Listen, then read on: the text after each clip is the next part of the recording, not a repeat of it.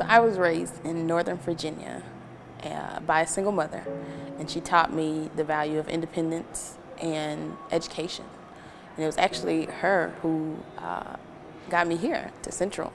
My father has also been a very influential person in my life. He always taught me to be a leader and not a follower. He would always say, like, at the end of every conversation, I love you every day, all the way, all the time, and that's never left me to this day.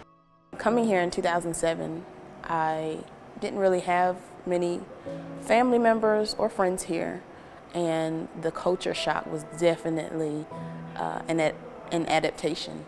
After being a part of Central for about 5 years, I started working and living off campus, and money became an issue as far as financial aid, and so I began working a full-time job, a part-time job, and going to school.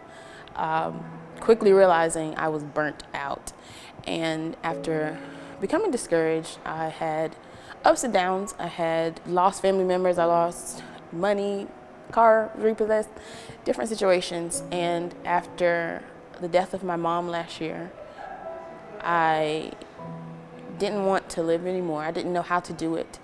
She was my rock. She was my everything. She was the reason I got here, and she wanted to see me graduate.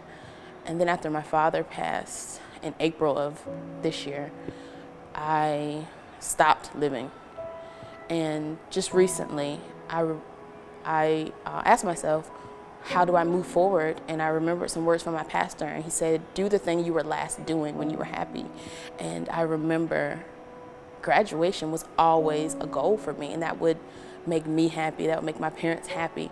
So after 12 years and too many tears, I came back, and after this one class, I am now graduating. Being a part of Bright has been nothing but amazing. I loved working in the lab and doing extra research. I actually talked to the director when I first started because I felt behind since I was not a pharmaceutical science major to begin with.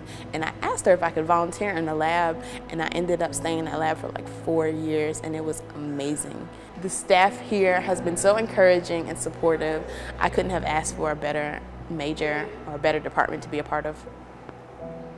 I currently work in clinical research, and I'm enjoying that. I look forward to exploring that a little more to see just the different aspects and avenues of clinical research. It does excite me to be a part of something so innovating and something that could benefit the world. I also look to expand the horizons in the arts. I dance, I sing, and I love to teach dance. I love to perform. So I look forward to being a part of more performances and to teaching, especially to teaching dance to the youth. NCCU gave me a chance. When I didn't believe in myself, they did, and they never gave up on me.